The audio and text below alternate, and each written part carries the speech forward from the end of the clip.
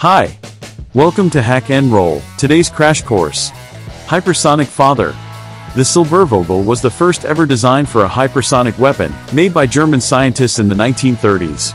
Silbervogel, German for Silver Bird, was a design for a liquid propellant rocket-powered suborbital bomber, produced by Eugen Sänger and Irene Bredt in the late 1930s for the Third Reich. It is also known as the Raketenbomber, rocket bomber. This is Eugen Sänger's son explaining in his native German language his father's work, and I quote, "It was thought that Earth's orbit could be reached.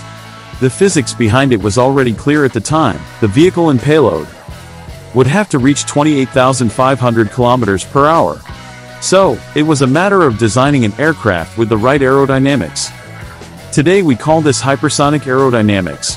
Here you can see more modern types. Enjoy the footage, and don't forget to hypersonic subscribe, like, and share.